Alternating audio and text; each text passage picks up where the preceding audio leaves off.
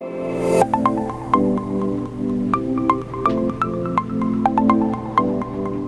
everybody, and welcome to the new video. And guys, today I am super excited once again because we are going to be reviewing the iSteady mobile.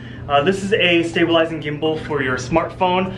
If you're out and about filming with your phone and you need a tripod. We all know those little handheld tripods that people have, but the problem with that is that when you're walking around, it could get kind of wobbly. So basically, as you can see right here, and I'm gonna give an unboxing and review of it, is you put it in here, you put your smartphone in here, and basically this thing right here, it uses technology to basically stabilize your phone so you can move it however you want and the phone will stay steady when you are going to be filming super clean and smooth video. So I'm not gonna waste any more time. We're gonna open this and we're gonna review it. Thank you so much to Hohem for reaching out to me and letting me test your product today. So when you open it right up, it comes in a nice felt. Yeah, this is, I'm not sure what material this is, but it's a really nice case. It's nice quality too. It's not one of those cheap like Walmart cases that you find. So right here, you open it up and there's this right here. It looks super nice. You have your warranty card, you have your instruction menu, and then here is the actual unit. Okay, so, oh, right, yeah, see? So this right here is basically what's gonna stabilize it. And then here is something that you can screw into the bottom and it acts like a nice little tripod for you to set down. So here's the gimbal and it's set up on the little tripod stand, and that's for what we're gonna do next. I did spend about like 20 minutes charging it up with the nice little micro USB that it came with.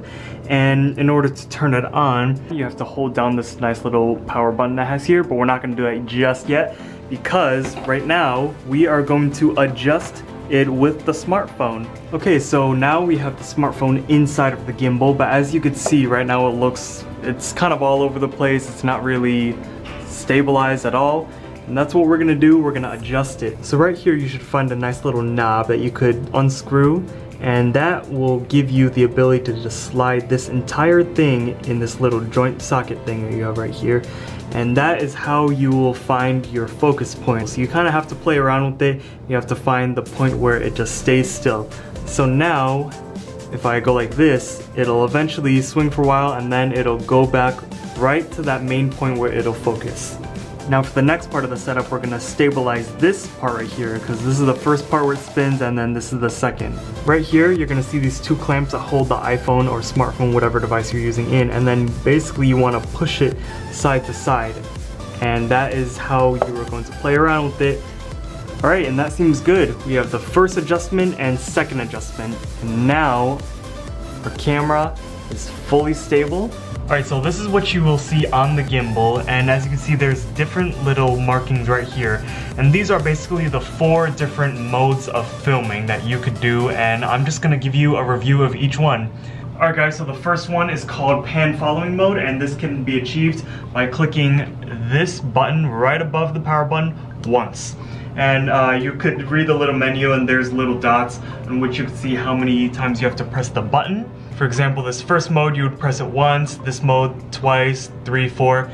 And so PNF mode is basically the default mode. What it is, the tilt and roll axis are both locked and the camera can move left to right smoothly. So I'm just gonna record a little sample video for you guys so you could see exactly how this version works. I'll start recording now. See how I'm moving the phone all over the place. It's staying very stable, but as you could see in the video, it's super nice, and I could even I look ridiculous right now, but I'm just trying to show you guys how good this gimbal is with stabilizing your videos, and it doesn't look like the video is shaky at all. It's super nice, it's super stable, and you could just looking at it right here, you can see how the phone is basically just staying in one position. It's really nice. It's really good. It's working super well. Alright guys, so the next mode of filming we have is pan and tilt following mode. On the menu you could find it as PTF, and it can be achieved by pressing that same button twice. Basically for this mode the roll axis is locked. The camera can move left to right and tilt up and down as well. So in the previous version it wasn't able to tilt down like how you're seeing right there. With this version you can do that. So obviously when you're out and about filming, you would want to pick the right version on whatever is going to be filmed right in front of you. So if you need to like get a shot up at the sky, you would probably want to enable this version, because if you had the other one, you would film upwards, but then the phone would just stay right where it's at. Alright guys, so I'm currently filming in pan and tilt following mode, and I'm just going to give you guys a little preview on what you guys are seeing. Like I said, you could film up and down, you could film down to the ground, something that the other version was not able to do. Moving on to the next version of filming, we have all locked mode, and you could press the button 3 times. And basically how this works is that the phone is locked where it's at. This is probably the most stable one out of all of them, in the sense that if you want to keep the camera in one specific spot. So basically if you want to focus on one thing and you know that you're not going to be changing your like angle on what you're filming, and you're not going to be changing direction, and you're just focused on one thing at all times, this is definitely the version that you want to be looking for. So here is all locked mode. As you can see, I'm going all over the place. I'm tilting upwards, I'm tilting downwards. It's not moving at all. It's staying all in the right spot. Like I said, this is a very good version if you just want to film what's right in front of you. And the last version we have today is all following mode, and this can be achieved by pressing that same black button 4 times. What's good for this mode is that the tilt axis, roll axis, and pan axis all follow. So basically, I would say this is probably the more fluid one. While this is a stabilizer, of course, there are going to be different versions. I know that a lot of people like to record on tripods, but they also want to make it like more handheld feel. It's probably the closest you will get to making it seem like you're holding the camera while also having the nice satisfaction of a tripod at the same time. So as you can see by this version, it is very fluid and it moves all over the place, and it gives a feel like as if you're holding the camera in your hand, but you're not really. So this kind of gives more of like a natural feel to the camera. Alright, for this next portion of the video, I have this right on a tripod, and I'm going to show you what exactly this joystick right in the middle does. So sometimes when you're filming with the gimbal, it will get slightly off track, and as you could see, the bar that comes out right here is not exactly in line with how we want it, because this arm right here is supposed to be straight ahead of this little menu button right here, and also the camera is not supposed to be tilting down. So we could do some manual adjustments by using this little joystick right here. It's pretty straightforward. All you have to do is just turn it like that, and you could move it side to side. And then if you go up or down, you could then adjust this top part right here. This feature is not only good for adjusting your camera whenever it gets off, but also just general filming. If you want to get like a very smooth shot, you could definitely do it when you control it with this nice little joystick right here. It's very fluid, and in the camera it looks very nice, and it looks like it's being controlled like a security cam per se. So here in the video, we are going to go left, we're going to go right, we're gonna go up, and we're gonna go down. And it's yet another great feature about the gimbal. Okay, so for the next portion of the video, we are going to be using the app that comes with the gimbal, as well as the Bluetooth. If you go onto the App Store, you can look up Hohem Gimbal, and this is the app that you're going to be looking for. Just hit download and it'll get started right away. Once you've downloaded the app, you want to go to your settings and Bluetooth, and you're going to be seeing this prompt. You're gonna click it, and then your gimbal should connect right away. Okay, so the first thing we're going to be looking at is the zoom slider. Basically what you want to do is just want to push it up or down, and if you connect to the app, it will allow you to zoom in and zoom out. This is a really good feature because if you've ever filmed with a smartphone, you might understand how hard it is or difficult it is and finicky per se it is to do the zoom effect, but with this nice little gimbal, your Bluetooth will allow you to do that hands-free, and all you have to do is just keep your hand here and you don't even have to touch your phone at all. Alright, so the next feature we have is taking a photo and video with this Bluetooth gimbal. The first thing we're going to do is take a photo, and that can be achieved by pressing the power button once. There's not exactly any fancy animation when you take a photo, but when you hit this button, a photo will automatically be saved to your camera roll. Moving on to videos, it's basically the same thing as taking a photo, except you double click it. And now, as you can see, the red dot has popped up and you are filming away. And then this is a good opportunity to use your gimbal like how I showed you. And then when you're done filming, you just double click it once again and the video stopped, and it says save success, and that video has been automatically saved to your camera roll.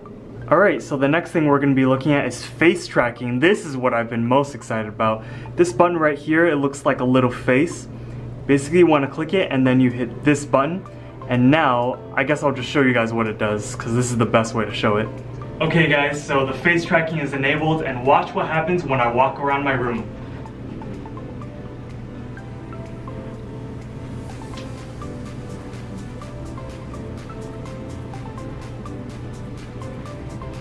So as you can see, it is following me when I walk around. The camera follows wherever I go. And this is a super cool thing to have. I know this is super helpful for a lot of YouTubers and people who create videos, because there are times where you just need to get a shot of yourself and you might not have anyone there to film for you, but this lets you do just that. See that?